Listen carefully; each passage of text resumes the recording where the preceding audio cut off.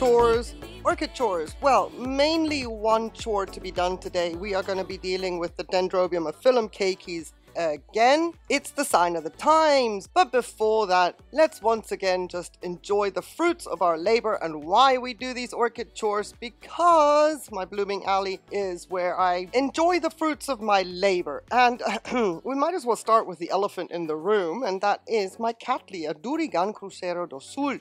Look at that beautiful, beautiful orchid. She smells like a bouquet of roses. So elegant and divine and pretty intense. She opened up 3 days ago. Pretty amazing. Very, very happy to see all the funky exotic spotting. So that is one elephant in the blooming alley. The other elephant in the blooming alley is Dendrobium hibiki over here to your left. I thought I would get like a staggered blooming because all the canes that are from yesteryear are blooming out on the nodes that they hadn't bloomed out before. So when the clusters started to develop, I thought, yeah, okay, we'll park this blooming, we'll take it aside and know that next year with all the canes that have matured since, that we will get ourselves a beautiful spectacle again.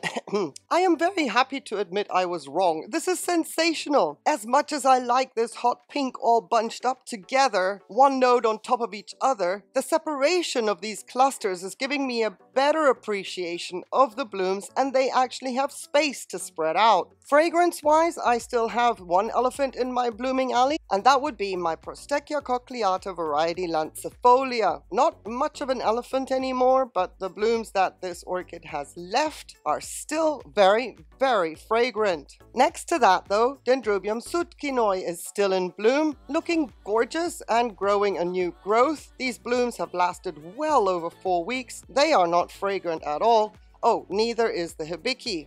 And I have a real cutie in bloom as well, which I'm just going to show in images because if I move it, you can see how the light is a little bit difficult. I may be here faffing around trying to get it to focus. That is my Podangus dactylotheras. Oh, just so pretty with 4 spikes with those transparent, delicate, it looks like hand-blown glass blooms. Very, very cute and beautiful. The 4th spike just opened today, but the first spike that has been open 2 weeks, which is pretty amazing. Plenty more about this orchid in greater detail in Blooms For You feature videos. And she lives over there, tucked on the shelf over there, in my line of sight straight away. If I move the camera around, we are going to be interfering with Stan the man up here. That's why the angle is the way it is. But at the far end, Tulumnia, I have the golden fire in bloom. Best spike ever. Another video will be coming out because oopsie, we have been too complacent with the pest maintenance. So a video is coming out about Tulumnias and scale. Be on the lookout for that. At the far end, like tucked in behind the Durigan back there, I'll show you an image, is my first time bloomer, Panarica brassavolet. Very pretty blooms, very delicate in color, featuring that gorgeous lip, which is the most striking part of the blooms. In spike, I have its compadre right there. That is Panarica prismatocarpa there, so waiting for those blooms to open. And we'll do a feature video on that species as well. I still have Pinkton Bronze Age there in bloom, but very tired blooms. I literally could cut those spikes off, just haven't gotten around to it. At the bottom of the screen there is my Phalaenopsis speciosa crossed with Violacea, and then the buds that you see there are from Lady Chatelaine, Cornus Cervi variety Chatelaide. That bud is actually blasting, but I have another bud coming and I'm hoping that that's going to make it. And all the way down here, speaking of one elephant in my blooming alley, taking over from the honeysuckle fragrance of my cochleata variety lancifolia is my Dendrobium antenatum. I learned my lesson last year. I had caterpillars chomp away all the spikes bar 1 or 2, but this year garlic alcohol and no complacency kicked in and we have this gorgeous spectacle. Pretty amazing, and that one is taking over from the cochleata fragrance with a very similar heady, perfumey, honeysuckle burnt molasses fragrance. Absolutely delicious. These spikes have now been open approximately 5 to 6 days and I hope that they're going to be around for a long, long time. Right at the far end there, almost forgot my Epidendrum multiforme crossed with Capricorn Nu on its last legs with the spike of the season. It was nice to pair up all the green and white that you see in the blooming alley with some green and white blooms.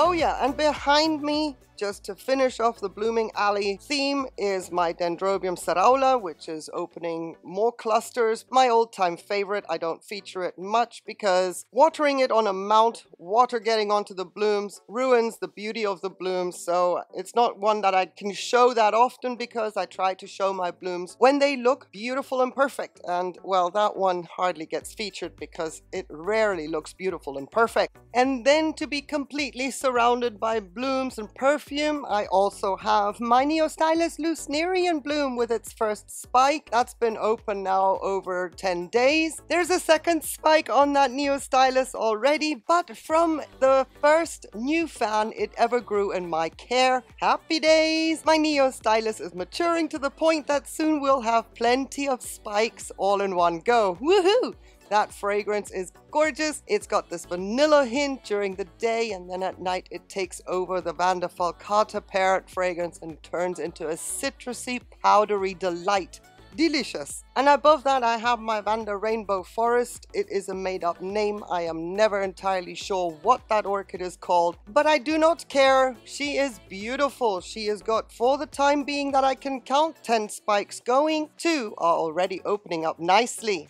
But the keikis won't wait. The keikis need dealing with. So what I did today was cut off all the keikis that are available to me, because even though it is the warmest month of the year, that is the reason they have to come off now, because it is the warmest month of the year, and I may not be able to keep up with keeping those roots going based on the warm, dry winds. I don't have enough humidity to keep up with the roots as they grow longer before they stop growing altogether. I need to get those keikis off and onto the monster mount. Every keiki that I cut, including the cane, I dipped into cinnamon just to seal the wound, and then I put all the keikis into a little Tupperware of water where they will be soaking for 24 hours, and then domani, mañana, we are going to be pinning them onto the monster mount so that the class of 2022 keikis are all combined up there, and then hopefully we can get them to grow on, eventually fulfilling the vision that I have in about 4 years to come.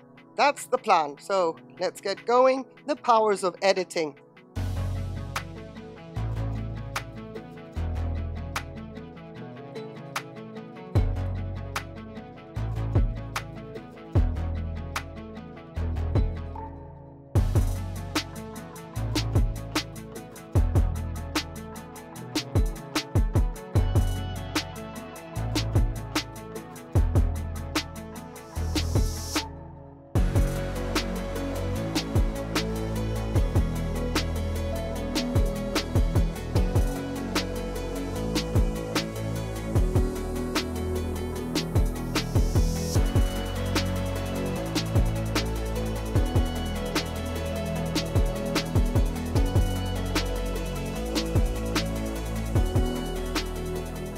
All right, we've done this before. Hey! Whoop! Hey! We've done this before, but I do want to capture this footage because that is what orchid chores are about. There's a lot of rinse, repeat. Water, rinse, repeat. And I can have this documented for future reference, even for me to see how the progress is going. Up there, I have the Tupperware with the keikis that have been soaking overnight in a very, very weak solution of seaweed, but super weak. And some roots have greened up, which is wonderful, because I'm hoping not to break too many or damage too many root tips. I am sorry about the harsh glare of the sun. I have to do this now, and yeah, really do apologize. Maybe the angle isn't perfect either, but that is also because I don't want my camera equipment to heat up and shut down on me. So many variables today, and I hope still that it will be of interest, because I have cut on all of them part of the cane of the mother plant off hoping that it'll help me to have something to hold on to, grab onto, and pin onto the monster mount. And we are going to get going, at least with the ones in the Tupperware. And then there's one more I want to show you what I'm going to do, because that's a little bit different. So let's get sewing. Now, I don't really have a definitive plan of which keiki goes where, but what I'm trying to do clearly is to fill the mount as best as possible and ideally protect the roots long term. At least they've had some sustenance. Now they are used to dry air, they are used to being misted. I doubt very much I need to put hob filter over the top of them. And of course it would be nice if they were already touching the hob material to some degree, without damaging the growth itself. So as I go through this, that is my thought process. I could also turn this keiki around like that, but it's coming very close to the next one. So there's plenty of options, and the idea just being to fill the mount where there's space and hopefully get it right and not lose a single one of them.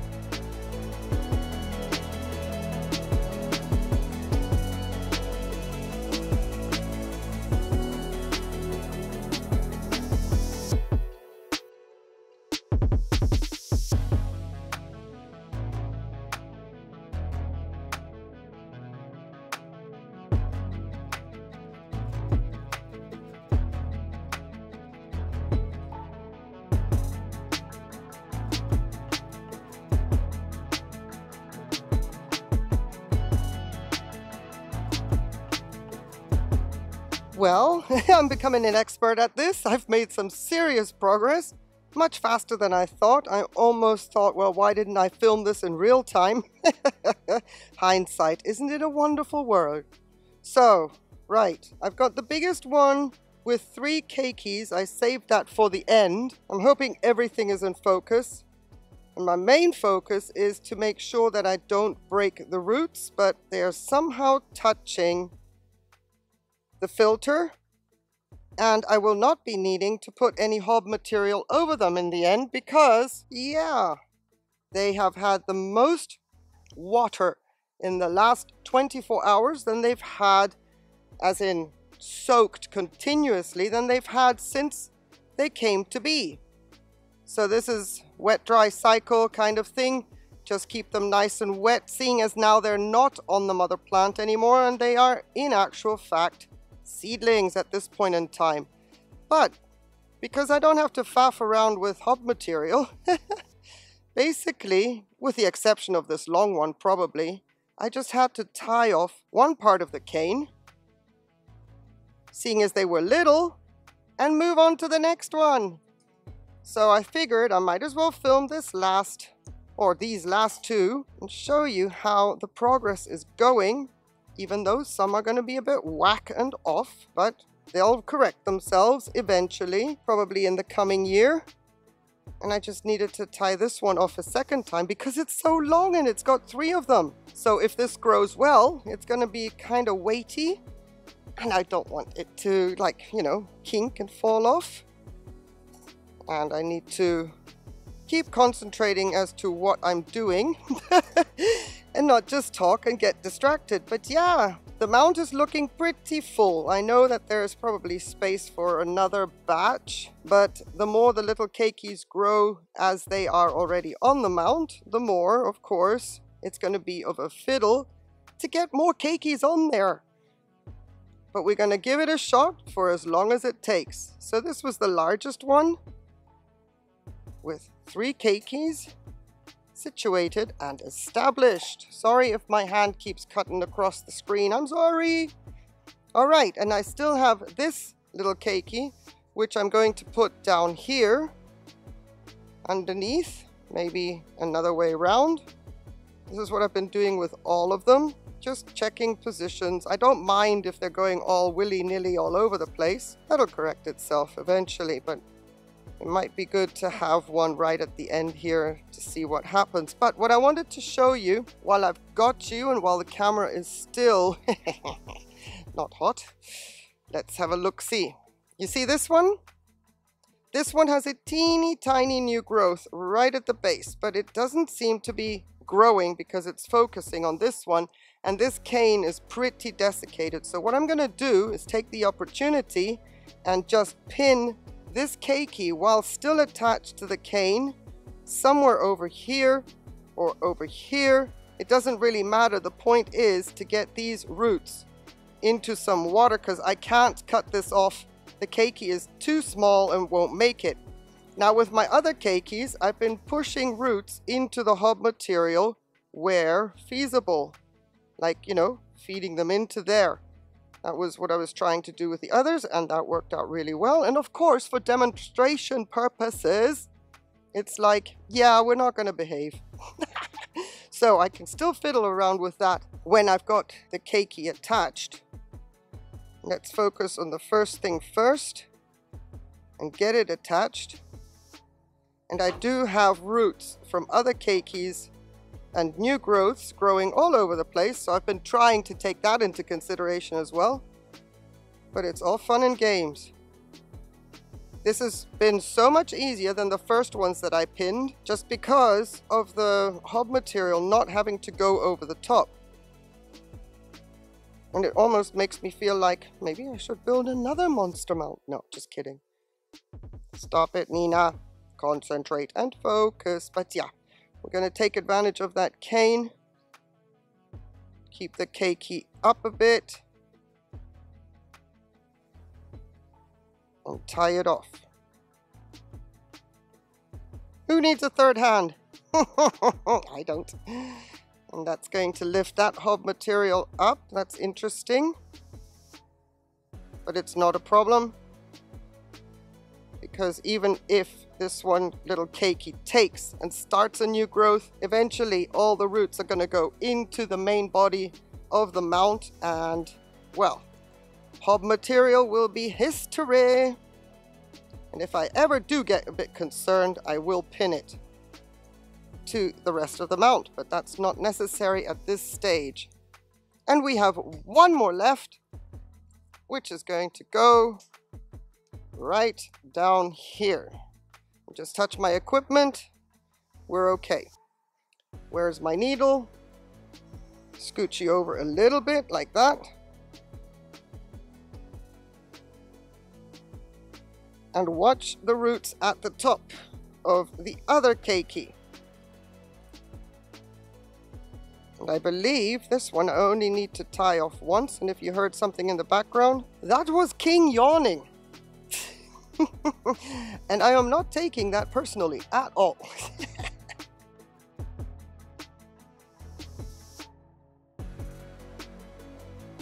Because this is a bendy downy keiki right here, I'm going to secure it right at the end in its own right, because should it take off and become a little weighty, I don't want this keiki to be pulled up and out. And just balance it out a little bit. Orchids and crafts, orchids and crafts. Where's my tie? Right there. That's good. And that's plenty good. Nice and solid. Woohoo! And just water them in. Basically, this mount is done for 2022. Everybody gets a good drink, and then it's going back up where it belongs. And there it is, back in its place, reunited, and it feels so good. Right, that is not standard on my channel, but it happens every once in a while when something inspires me and I burst into song. Practicing my pipes here. Anyway, this is the progress of the mount since I started it last year. If you would like to follow the progress, please consider subscribing to my channel, because there will be regular updates. This is a long-term project, and then you won't miss the updates. And if you would like to see how all this began, the link to the video where I built the mount will be in the description in case you haven't seen it, and then you are up to date. Really appreciate your time watching. Thank you so very, very much. Your support is appreciated. I wish you a beautiful day, on one condition though, that you stay safe, please. Take care. Bye.